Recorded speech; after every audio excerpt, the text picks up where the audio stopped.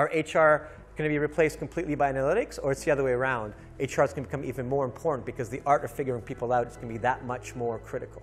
But there's no question in my mind that workforce science will change the way that people are going to be assessed and hired in the future. The real interesting stuff is around, can you start coming up with great talent insights, but also link in performance to actual behaviors of groups of individuals? And this is where you can start really stepping things up by using artificial intelligence to look through all this amazing amount of information that we have and start making inferral references and playing back some outcomes. Can we use all the benchmarks that we know about what makes leaders great and apply that in a much broader scope? So you can imagine that's all around new business models that we can look at.